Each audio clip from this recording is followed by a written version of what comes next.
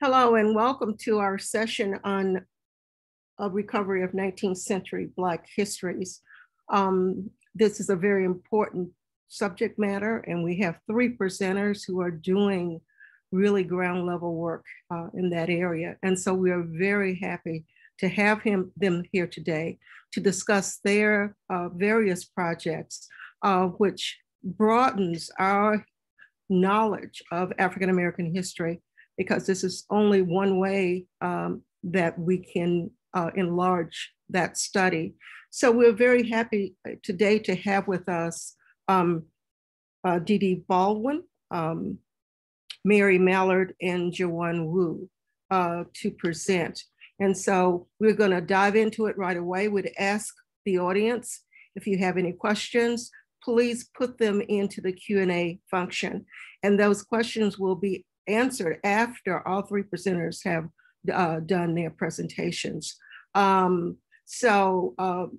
Please pay attention and ask lots of questions. So we're going to begin with Dee Dee.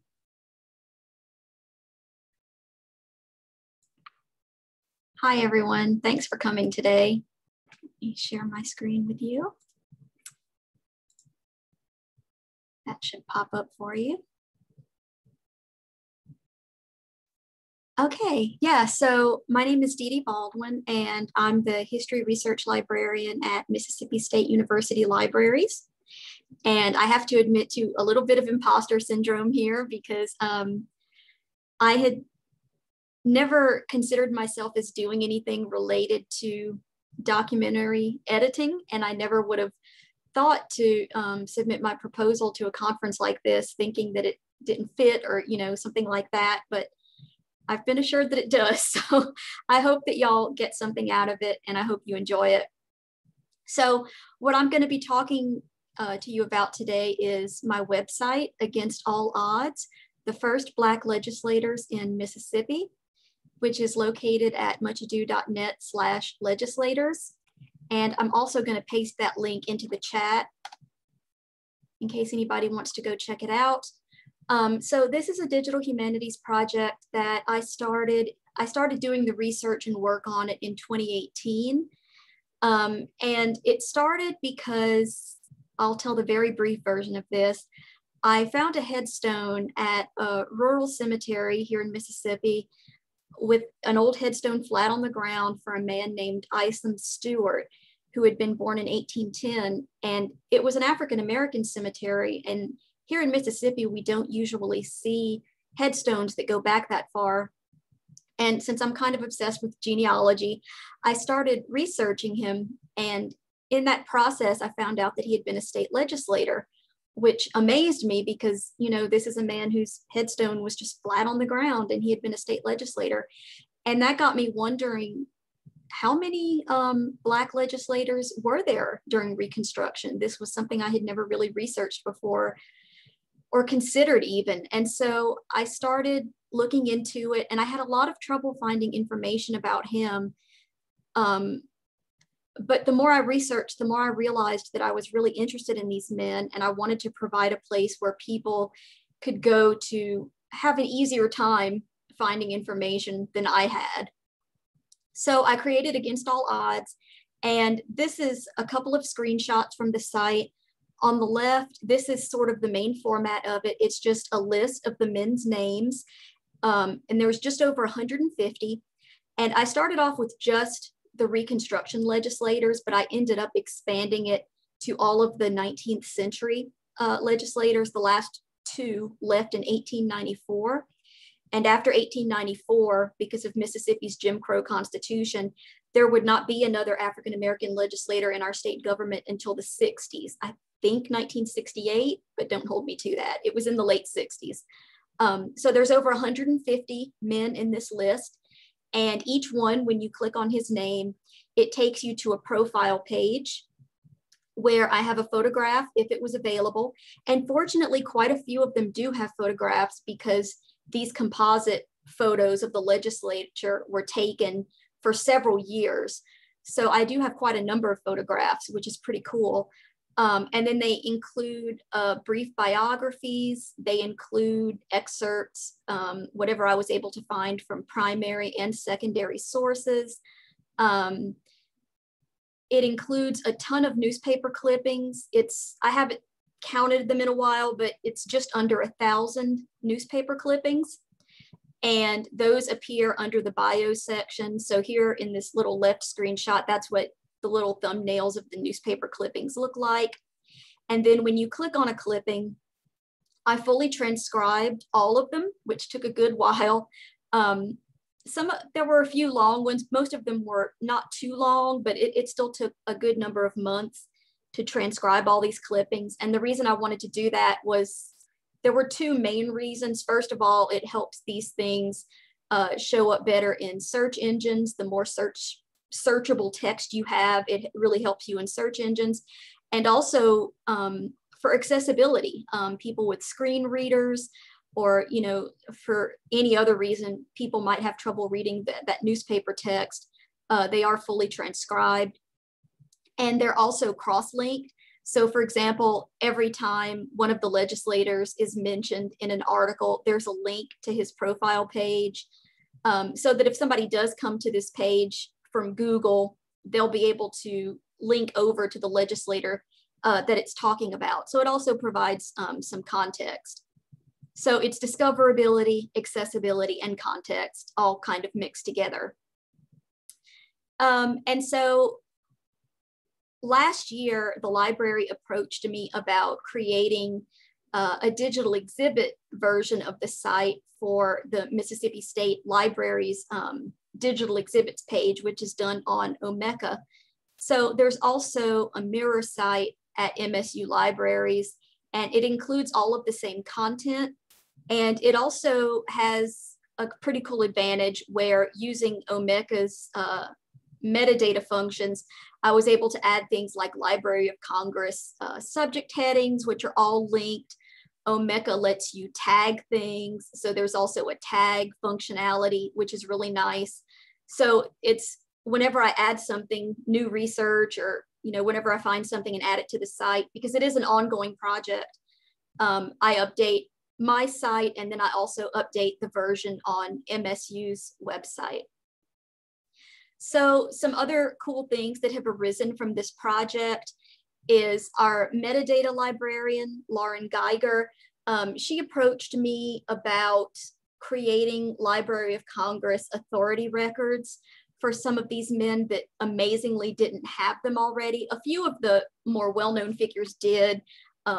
Obviously, Hiram Revels, the first African-American senator in the country, he had an authority record, but a lot of these men, even some of the relatively prominent ones, did not. So for example, this man, Alexander K. Davis, he was Mississippi's first Black lieutenant governor, and also one of the first Black lieutenant governors in the country. He did not have a Library of Congress authority record. And I'm just now remembering that I'm not speaking to a bunch of librarians. So authority records these are basically what are used as subject headings in library catalogs. They're called authority records, name authorities. And so these have to be submitted through sort of official channels. And so our metadata librarian created these records. She worked with me, and I created sort of a priority list, like here are the ones that we really, really most should have records for. And then she went through and added these records. And this is something we're still working on. I think so far she submitted about 16 of them, and we're waiting for the next batch to go through, and then she's going to do another batch.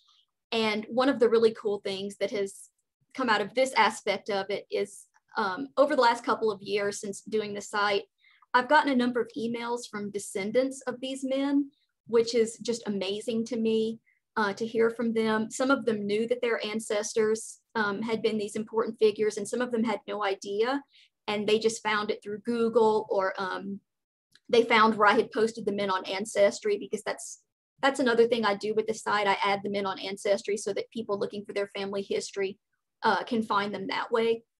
And so once these Library of Congress authority records went through, I was able to email some of these people and say, hey, your ancestor is now an official subject heading in the Library of Congress. And that really touched them. And it was really cool to me to be able to tell them that. So this is something that we're still working on, submitting these subject headings. Another project that came out of it, I don't know if any of y'all are familiar with Wikidata from some of the other things you do. And to be totally honest, I don't completely understand Wikidata, like how it's used, but I do know that search engines, most especially Google, they use Wikidata entries in their search engines, and Wikidata entries can also be used as one of the sources for creating those Library of Congress subject headings. So Lauren kind of gave me a quick intro to the site, and I spent a couple of weeks creating Wikidata entries for all 150 plus of the legislators on the site. And I included their images. I went onto Wikimedia Commons for the ones that have photographs and added their images. And so all of these also now have Wikidata entries. So for people who know how to use that kind of thing and know how to incorporate it into whatever work they're doing that I don't understand, this is now also a resource connected to the site. And so what is the overall point of this?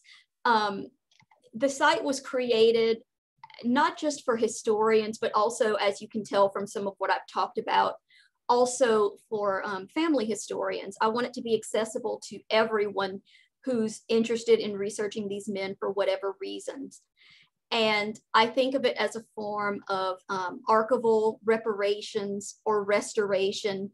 And I'm not going to read this quote to you that's here on the slide, but Anna Robinson Sweet published a really important article in 2018 called Truth and Reconciliation, Archivists as Reparations Activists.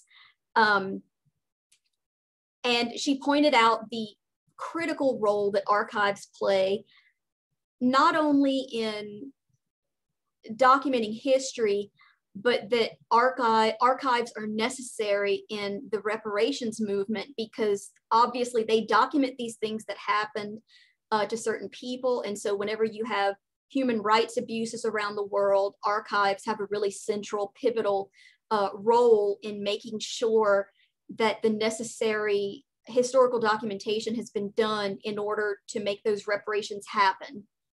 And it's also a form of information reparations, not just monetary and what you would think of as justice, but also, I guess, more of an abstract concept of informational reparations, if that makes sense.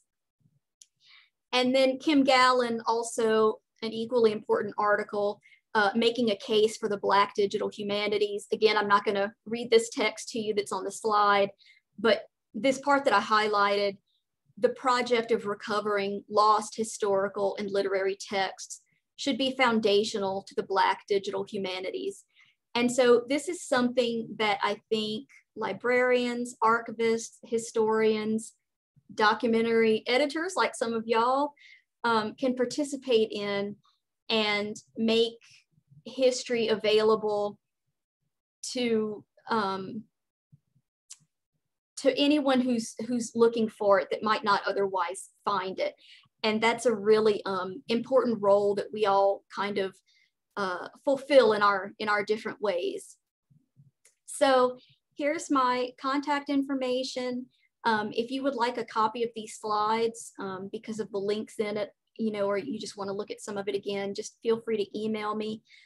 There's also a link at the bottom, and you could search YouTube for this, but I did a panel with 2 of the men's descendants for the Society of Mississippi Archivists back in May. And that was a really cool experience. Most of it is just them talking about their ancestors, which is what's awesome. So if you are interested in that, that's there too. So if you want a copy of these slides to look at these links, just send me an email. And if you have any questions, I will be available for the Q&A after everyone has presented. Thanks.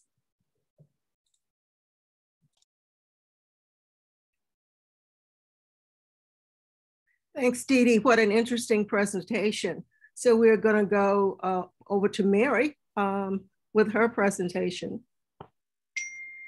Thank you, and hi everyone. I'll just share my screen here.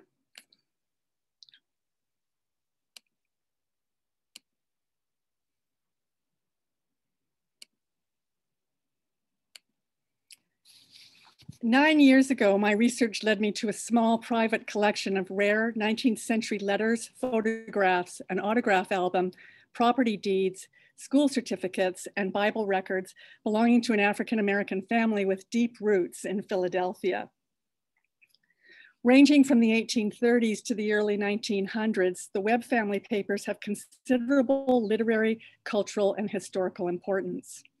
Any antebellum handwritten letter penned by an African-American is enormously valuable and quite rare.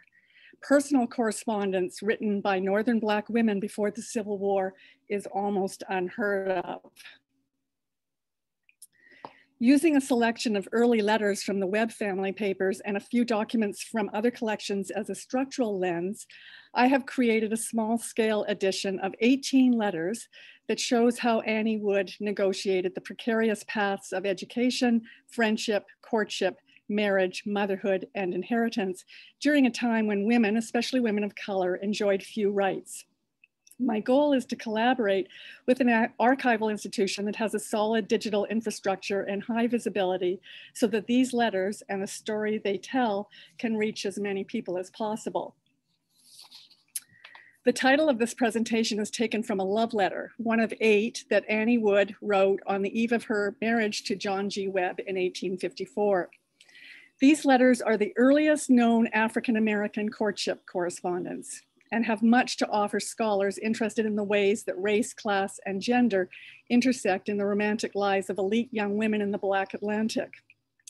A question for future scholars who view these letters will be, how much do the letters adhere to prescribed courtship rituals and follow the conventions of the genre of courtship letters, and how much are they the product of the writer's individual situations? The courtship letters contain original poetry as well as literary quotations from published sources and are written in a highly romantic style, reflecting the writer's education, religiosity, and popular Victorian sentiments. Here's an example from one of Annie Wood's 1854 letters to John G. Webb. Quote, "Your very name hath been sacred to me. Oh, I cannot describe the thrilling sympathy which seemed to bind my soul to thee, wherever I wandered, whatever I pursued. You mistake my meaning when you think I consider myself in possession of so many other resources than love. No, no, love is the only resource." And she's, of course, has underlined love. The transcriptions of these letters written in the 1840s and 1850s have proved to be extremely challenging because of their fragile condition and because some are undated fragments. In spite of these drawbacks, the letters tell us much about Annie's relationships with men. Her distant father, her closest friend who sees himself as a protective brother, her adoptive brother who sees himself as a beau, and John Webb, her wandering fiance and husband. Identifications of the people mentioned in the letters have been equally challenging and have required constructing complex family charts like this one that focus on in-law and cousin relationships, which often form the basis of antebellum social life. Ancestry.com has been essential for my identifications, along with parish records, newspapers, and school records. When there's been no secondary source to consult, which is often, the identification process has been long and laborious, sometimes taking years.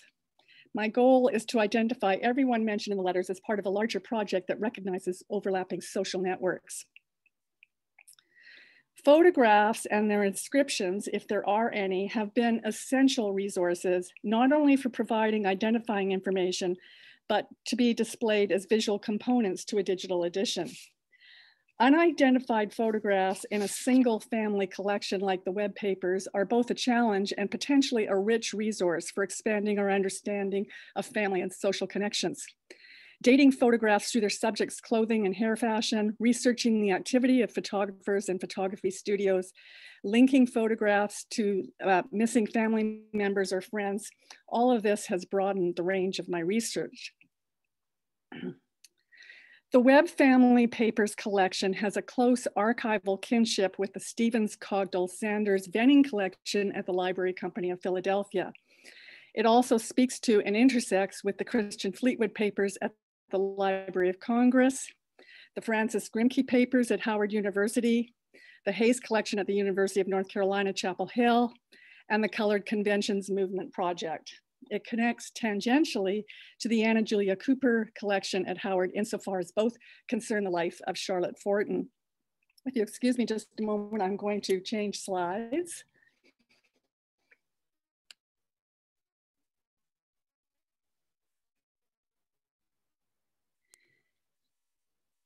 Much of Annie Wood's recovered biography has evolved from my earlier archival research conducted outside the Webb family papers.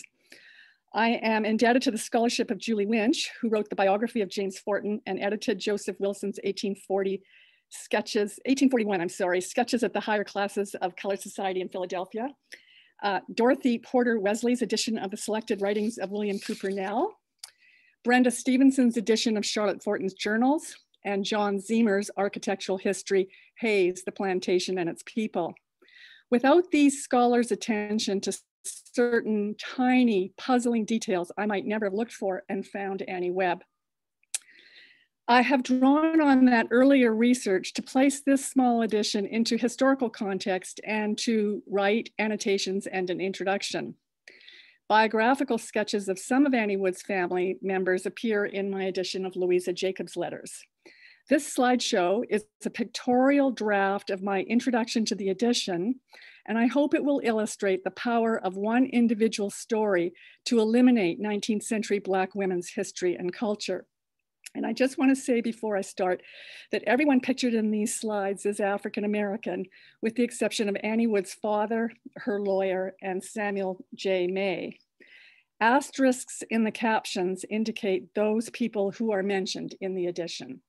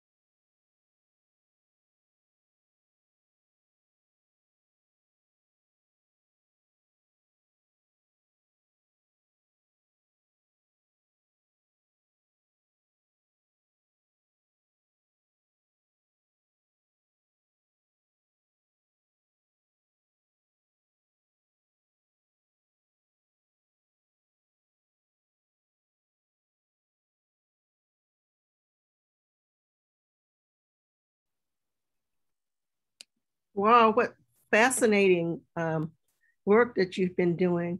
Now we're going to go on to Ji-won Woo because we want to come back and ask lots of questions, I know. Ji-won. Hi, thank you for the video. I'm just thinking about the photos and music. So let me share my screen here.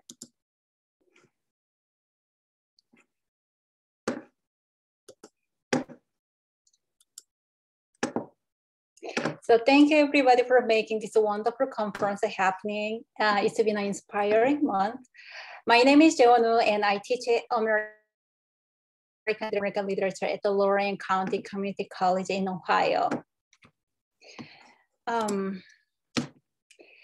the Memorial Day ceremony held in an affluent suburb of the Cleveland this year, a 77-year-old veteran was invited to speak. He began to explain the origin of the day, which was about the formerly enslaved people in Charleston, South Carolina, who had honored Black Union soldiers. Then his mic was abruptly turned off, not accidentally, but intentionally. The event organizer believed the centering Black experience on the national holiday was inappropriate. This incident exemplified how Black absence from the archive has happened. The deletion of a Black presence in historical record is performed intentionally and deliberately. Indeed, it is not absence as if African Americans chose to opt themselves out of history, but it is the deletion by white violence that removed Black people from historic record. Even if their presence remains, it is trivialized as racial tokenism in a way of embellishing white mainstream historiography. For this one way of the DH practices to highlight the African American autonomy by centering Black authored document. The US Census recorded Black citizens in Ohio only for taxation before 1850. Therefore, those who did not have property, like new settlers, women, and children, were often omitted from the census. Few studies about early Black Ohioans have filled the gap, providing a glimpse of how African Americans lived in 19th century Ohio. However, because these studies are mostly done by white historians who had resources of research and publication, Black people's own voice is often mediated by these historians. For example, Charles Thomas Hickok's The Negro in Ohio, 1802 to 1870 is one of the pioneering studies about Black Ohioans. But this book calls them some prominent colored men, fugitive slaves, or Negroes in most cases without ever mentioning their names. Their namelessness, despite being the main subject of the book, is hardly unnoticeable. Like the deliberate obfuscation of African American voice, in historiography happens in two ways: uncritically using only official document in the past when Black people could barely access them, and replicating the practice of this document in the present. We tend to prioritize the racially exclusive nature of this text by pointing out the lack of remaining Black authored record, while canonizing white text and generating whitewashed historiography. In our digital age, we must be careful not to repeat this practice. As Rupika Rissam argues, colonialism within the cultural record is not only being reproduced, but is also being amplified by virtue of the fact that digital cultural record is constructed and disseminated publicly online in a digital milieu beset with its own politics of identity. The Colored Conventions movement, as one of the exemplary Black-centered DH project, compels us to see the difference between the data of the convention delegate locations and the Underground Railroad locations reported by a white historian. As Jim Casey reminds us, data visualization is a useful tool for generating new questions, which disrupt the linear narrative of a white-centered American historiography. Mapping and data visualization project can help us discover the previously hidden or less visible regime of violence and power. At the same time, this emergence of violence and power also makes their target explicit as well. Likewise, When we quantify archives with the digital tools, we can find the humanistic mode of inquiry to decenter and reconfigure the grammar of American historiography. Here I want to offer examples to show what data can reveal and implicate. I compare the data from two sources. One is a recent book about early Black settlement in Ohio, and another is a historic Black newspaper, The Palladium of Liberty, which was based on Columbus and published in 1844. While both of them allow us to observe the early history of African Americans in the state, they demonstrate a stark contrast about the narratives about Black communities. Let me start with what Black experience depicted in the white document looked like. When I say white document here, I mean the historiography that depends on white storytelling, legitimize their record, and preserve record about non-white people within the frame of a white experience. White documents rarely pay attention to subjectivity and autonomy of people of color, as if they could not have told their own stories. I take David Mayer's and Alice Mayer's historic Black settlements of Ohio as an example of a whitewashed history of a Black experience. I use this book to show the common practice within and outside of the academia that reinforce the white-centered discourse on Black history. Let me make it clear. I don't intend to depreciate their effort to unearth the history of early Black settlement because their contribution to understanding African American history is crucial to opening further studies of not only Black Americans, but also methodology itself to historicize underrepresented groups. Rather, I use data from this book to show how so-called legitimate documents trivialize the Black people's own record, which result in the omission and misrepresentation of them. Those with the authority of documentation about early Black Ohioans consist of white enslaved individuals, wills, letters, legal transactions, court record, and government papers. As these documents were mostly written by those with power and entitlement, the book reproduced the white perspective on Black experience. Each chapter has a similar pattern of narrative. A benevolent enslaver decides to manumit and help his human properties settle in the nearby Free State, Ohio. Formerly enslaved people named a new land after their enslaver and began to cultivate the land.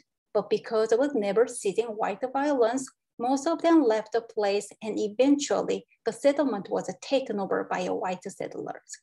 For example, John Randolph of Virginia granted his enslaved people freedom as well as funds for the settlement after his death in 1845. His executor, Judge William Lee, authorized the purchase of some land for Randolph freed people, and Samuel J. helped secure 3,200 acres in central West Ohio. In 1846, nearly 400 people from the Randolph plantation arrived on the land with a white contractor, Thomas Caldwell, who dealt with the local whites. Nevertheless, the Black settlers met severe white pushback on the migration to Ohio. About a century after their settlement was founded, Black residents pretty much vanished. This is a founding story of Roseville settlement in Miami County.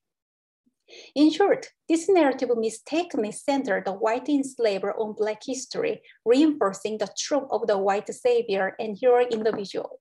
Accordingly, early Black settlers are portrayed as passive and dependent on white enslavers' continuous support. So here's some visualization of the map. So you can spot the enslavers who sent their enslaved people to Ohio. And next interactive map is their route to Ohio. And then the size of the circles indicate the size of the community. And in the last, the map, I coupled with the early settlement with the current Black population in Ohio. So darker gray indicate more Black population. So these maps compel us to ask, didn't the early settlers collaborate beyond the boundary of each settlement?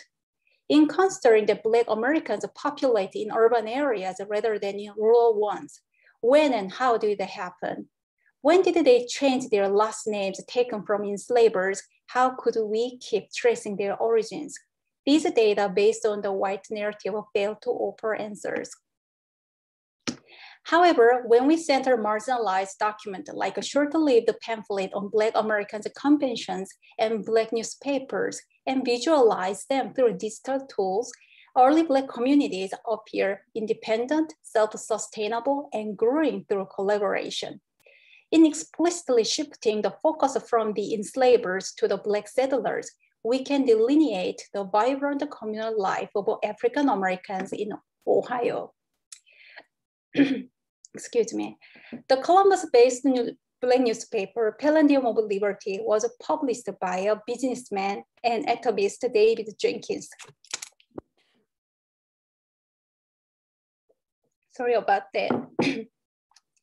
But this newspaper was a product, not by his individual effort, but by a communal work. Black delegates and attendees at state conventions of Black citizens of Ohio decided and planned for its publication. And the number of the agents voluntarily worked to collect news and recruit subscribers. When white newspapers failed to deliver news for and about Black Americans, the newspaper lists its more than 100 agents in the total 33 issues, detailing the locations of them. These agents reveal where Black communities were built in the mid-19th century Ohio. I mined the data from the list of them and their locations, as you can see here. So first, the interactive map shows their locations and centering the Palladium of Liberty's office in Columbus. And you can see not only in the state, but that stretches beyond the state. In the same way, I coupled with the two maps. One is the location of the agent and then current Black population in Ohio. And different from the previous one, you can see those maps are kind of coupled each other. So what the Black newspaper demonstrates about early Black communities is that while African Americans settled in rural areas, their settlements clustered around urban centers. They collaborated to rebuild their self-sustainable and democratic communities beyond their immediate vicinities throughout the state, despite the notorious Black law and other institutional attempts to dismantle their settlement. This contrasts with the other book's observation about early Black settlement in Ohio. This last map shows that the data from Black newspaper corresponds to the current Black population in Ohio. Of course, we should not assume that any Black authored document might always represent Black experience more accurately than recorded by white observers and historians. Nevertheless, these documents, like Black newspapers, disrupt the white-centered colonial narrative of American historiography because they corroborate Black presence against the forces that attempt to reduce it to embellish the narrative. Although early Black settlers' stories have faded into oblivion, as white-framed documentations fail to record them, Black Ohioans practiced community building and demonstrated their democratic citizenry in the 19th century Ohio. As we see here, digital recovery and its open accessibility to archive can shift to a center of historical discourse from white individuals to Black collectives. Thank you.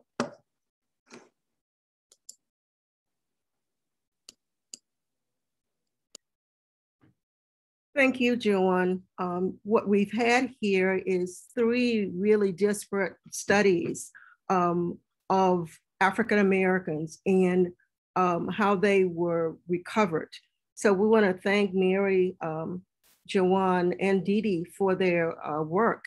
I hope that you have some questions from the audience. And I have one question to Dee Dee, which says, this project is wonderful. Can you talk more about the recent interview between descendants Karen Birch and Bianca Ford? Absolutely. So Karen Birch is a descendant of George Washington Albright. Oh, I'm sorry. I had some sound going. I was calling up the video to link to it. Yeah, so Karen Birch was a descendant of George Washington Albright, and Bianca Ford was a descendant of Emmanuel Handy. George Washington Albright, he ended up in Los Angeles. He, like a lot of these men, he left Mississippi after his term in the legislature, and his family was really interesting. Some of his descendants helped Japanese Americans who had been sent to the internment camps during World War II. So there's a whole interesting story there.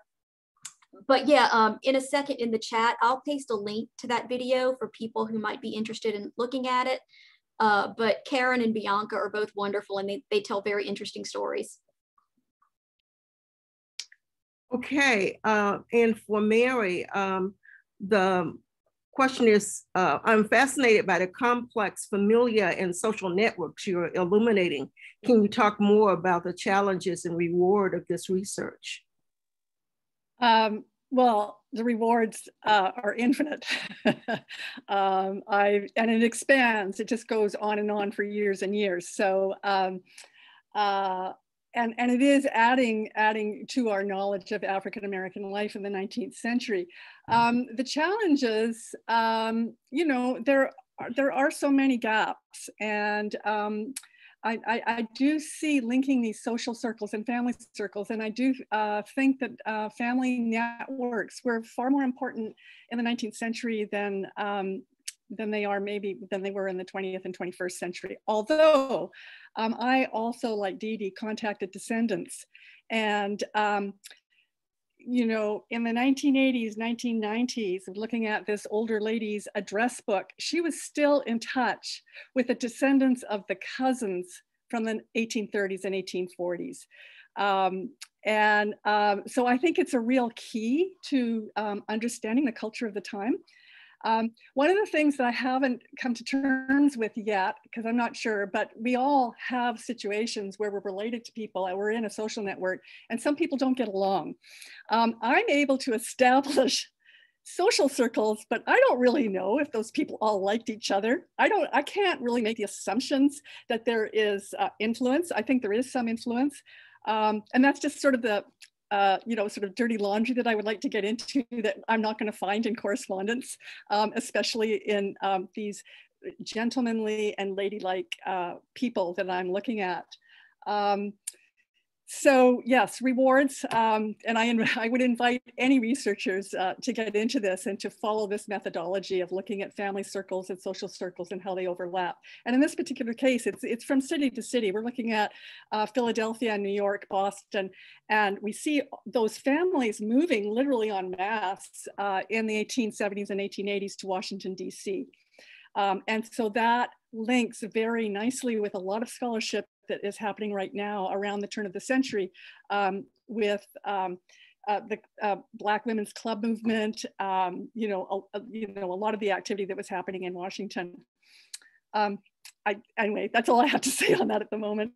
Well, Mary, the work you're doing, are you annotating the letters?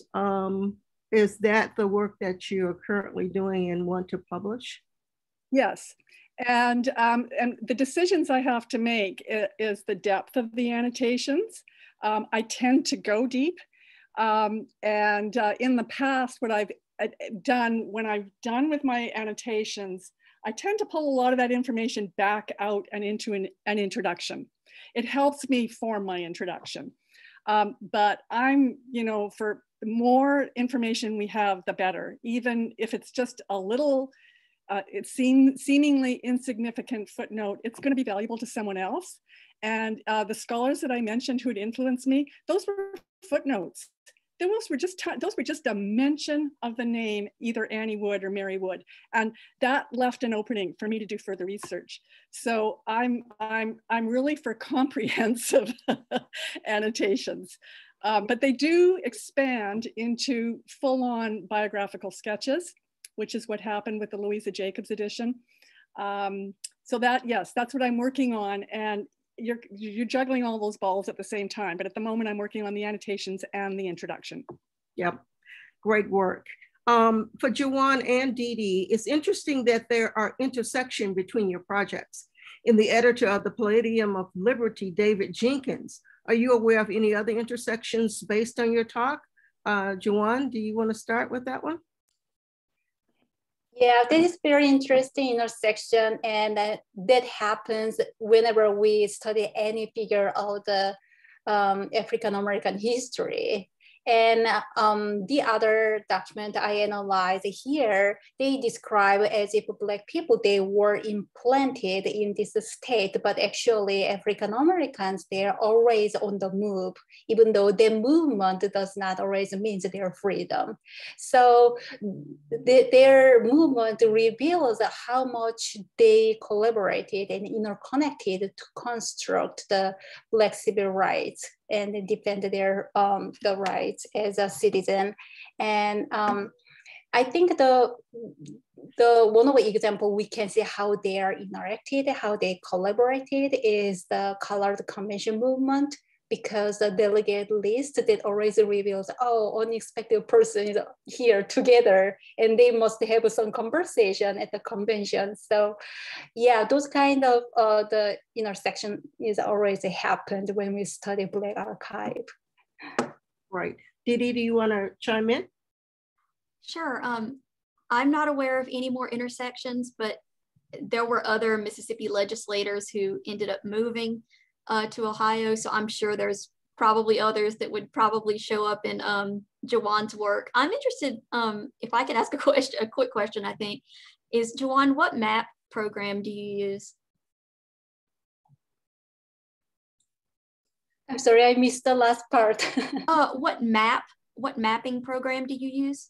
Oh, I used a couple of them. I used a StreamMap.js and then Tableau recently. Yeah. Yes, I wanted to know that too, because that's very, very interesting, the way that you've mapped them, and the mass migration, and of course the convention material is really kind of interesting to see how many people from a number of different states participated in that, and new people in all over the United States. This is for Dee Dee.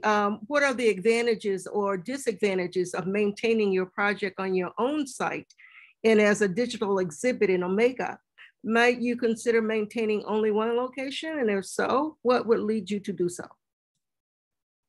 It takes a little bit of time to update both sites at the same time, but to me, it's worth it.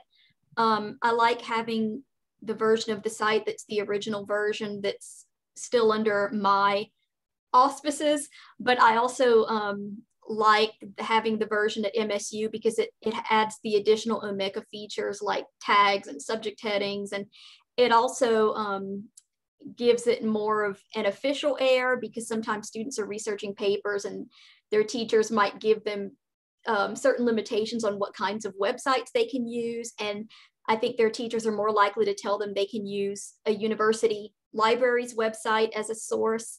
So there's benefits to both of them. So as long as I have the time, I'm going to keep them both up. So you said that you're continuing with the project. Where is the projection? What are you working on now for the website? Well, I'm always trying to find more information. There's some of the men that I haven't been able to find anything on still. There's like a little handful of 3 or 4 that I can't even find on a census. So I'm always kind of going back and trying again, bashing my head against that brick wall. I never get tired of it. So I try to keep finding information on them. I'm hoping to be able to make some archives visits in the future now that COVID is over, some nearby archives, especially the Mississippi Department of Archives and History. And they have some governor's papers from Civil War and Reconstruction governors. And they actually have a really great digital project right now that they're in the process of digitizing and transcribing all of those governor's letters. Currently, they're still in the Civil War, but I'm helping with that so we can hopefully get more quickly to the Reconstruction governors, because I'm hoping there's a lot of letters in there that mention these guys. Well, just a fun fact, as you call it, Dee Dee, I'm a Mississippian. And I happened to work on the campaign of Robert G. Clark, who was the Black legislator who won, was the first one to win. Wow. Yeah, isn't that an interesting fun fact? So that's amazing. Yeah. Can the Webb family papers be accessed by scholars? Mary? Really soon. They are in transit, or actually they're housed at the Library Company of Philadelphia. The legal part of it is not complete yet. And then they would need to be processed, and hopefully they are. There's some pre-processing going on right now. I have been wanting them to be available for quite a long time. But it's a long and quite a complicated process. So they will be available, and I'm tentatively saying that's the institution that they'll be at. This is a question for everyone. You are coming from different fields: literature, history, library science, and archival studies. It feels as if this is a moment when fields are blurring. What do you think? Joanne, you want to take that one up? I was called, but I have to say, whenever I do any research in the historical document, I have a huge respect for historians and librarians. I mean, their invisible labor is everywhere, and I don't think that they have enough credit for it. So even though I have my own project, but it never be my individual work at all, it could be possible only foundation of what historians and librarians did before. So this kind of blurred moment is happened all the time, and I delightfully take it and take a benefit from it. At the same time, when we go back to the issues about genres and canonization of the African American literature, and many African American writers, they already blurred those boundaries. And for instance, like Mary Ave in the Mary's presentation, she wrote to her husband a novelist, and they performed, and then they visualized the literature on the stage, at the same time give the message of the abolitionism. And although those history of what they left in the document tells this blurred boundary is necessary for our approach to the African American literature and history. Yes, I agree wholeheartedly, yes. And historians would be nothing without librarians by their side, so yes. Mary, you want to speak to that? Yeah, I mean, really, this kind of work is open to librarians and archivists, historians, literary scholars, genealogists, family historians. It seems to me that a lot of the recovery of African-American biography is being done with literary scholars. And it's nice to see everything opening up. I just considered it a stroke of really good luck that Annie Wood's brother-in-law was the novelist, Frank J. Webb. And I'm just gonna say here, I did a really close reading of that novel, which is the second American novel in 1857, using the methodology of Jean Fagan Yellen when she found all of the real people that were in Harriet Jacobs' fugitive slave narrative. And I felt that there were autobiographical elements in there. It's not an autobiography in the same way. It's very clearly fiction. It's quite theatrical. It's a comedy of manners. But I felt that the clues, I had nothing. And my first information actually came from that book. Mm-hmm. The first thing I did was try to reconfigure the family in that novel, assuming that that same configuration of brothers and sisters occurred in the Webb family. It took a long time to prove that, but it was so gratifying. And then as all the other things sort of clicked into place, one of the wonderful things in that novel is the mother works all her life as a housekeeper for a very rich family in Philadelphia. In the novel, she's Mrs. Thomas. In real life, she's Mrs. Joshua Fisher. And when I made that connection, everything fell into place. There was way more autobiography in that novel. So I was thankful that I had the literary reference, but I think we do. That's something we need to do, is to go back to the literary output in the middle and late 19th century and look for autobiography. Authors at the time were trying to present realism.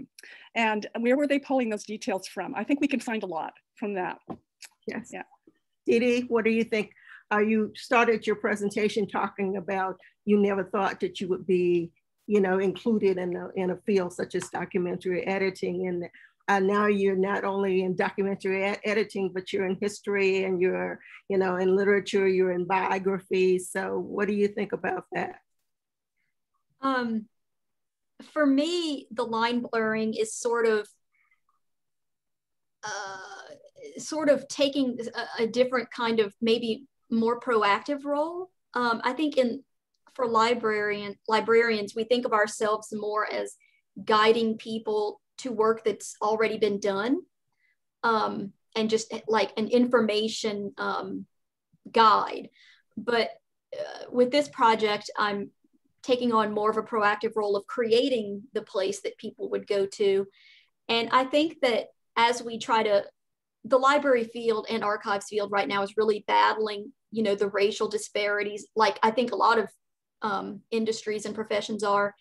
And so this is a way to me of helping make that correction by not just holding people's hands and taking them to the information, but trying to put that information out there myself. Brave work in Mississippi, especially. Any more questions or comments? Do you guys have any questions for each other? I love the kind of interaction, and that blurred fields or blurred lines was a wonderful question that connects all of you. Any other questions that you'd like to know from each other? Because you did not know each other before you came to this presentation. And it was so fascinating how your work kind of just dovetailed to each other, and actually looking at documentary editing in different aspects of it, of what one could do, and this different aspect of documentary editing. As Dee said, I didn't know what I was doing was that, but now I understand it falls within that. And I love that Jawan is doing close reading of materials about African Americans and kind of comparing that with the African American voice. I really, really kind of love that, because I don't know anybody else that's really doing that work quite that well. And so your research in Ohio, I think, is going to be on a cutting edge. And Mary, all of the connections that you find, and especially to our founding fathers, when you say Aaron Burr, everybody just kind of sat up and said, oh, what is that guy doing there? And then, the brother who went off and passed as a Spaniard, as many African Americans who had mixed blood did during that period of time. So it's great. So while I'm running my mouth, two other questions have come in. Several of you mentioned descendants. Are there any personal stories that can come to light that you would feel comfortable sharing? Yeah. Go ahead. Go ahead. I was just going to call attention again to that one story I mentioned about George Washington Albright's descendants in Los Angeles helping their Japanese neighbors during the time of the internment camps. I thought that was amazing. All of his family that ended up in Los Angeles, they ended up as really cool people. One of his, I think it was his great-granddaughter, ended up as a public school. She was one of the first African-American public school teachers in Los Angeles County, and she ended up starting an after-school program for kids. So she did amazing work. So just pretty much all of his family did awesome stuff. Did you touch when did they migrate from Mississippi to Los Angeles? Was it a part of the Pep Singleton's a movement in the 1890s? It wasn't part of that. He left, if I remember right, in the late 1870s. Okay. Things in Mississippi started getting really bad in around 1875. The white people, you know, started rioting and stuff because they were mad about Black people being in politics. And people started getting threatened, and there was even some legislators that were lynched and killed. So a lot of these legislators moved.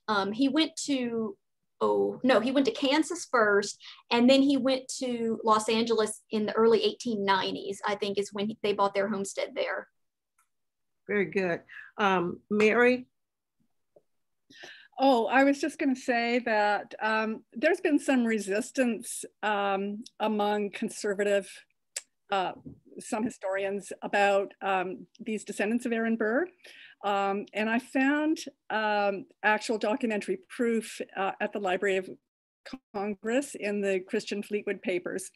And it was this choice gem that I was saving as the last thing that I was going to present to these descendants that I met for the first time. And after presenting them with evidence of their North Carolina origins and the North Carolina governor and all of that. And when I finally said, and you're a descendant of Aaron Burr, and they went, oh yeah, we know. And it was, it was the same with their cousins. So all of these descendants have always known, and it makes me sad that they weren't believed, or, you know, that this, you know, I mean, there's actually people that are, you know, insisting on DNA tests and so on. And yeah, so anyway, the descendants were very, very cooperative with me in sharing information. And also with oral history, it's really important to this work. I had a couple of theories about things, and just a couple of stories came out from descendants that just really didn't relate to anything. One descendant remembered stories that she was told by her grandfather, and she was a little girl. She was the eldest in the family. So she's a little girl remembering these things, and they didn't have context. They were just these little crystals of information. And when she shared one of them with me, which was about North Carolina and the rescue of Annie by her fiance, and she is, you know, taken out of the mansion house and, you know, whisked off back to Philadelphia, it fit with another story I had that couldn't be corroborated.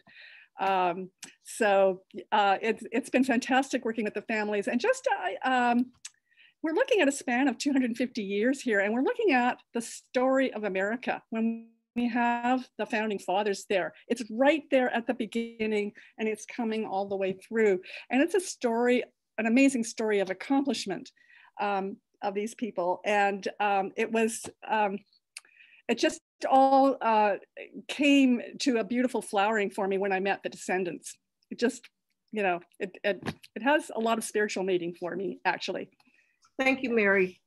You're doing great work.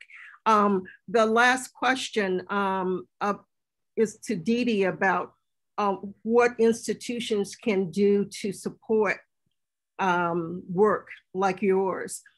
Because when I was looking at that you were doing Mississippi, I wondered what your counterparts in the other southern states, you know, although, you know, anybody doing that kind of research, say in Alabama or Georgia or Tennessee.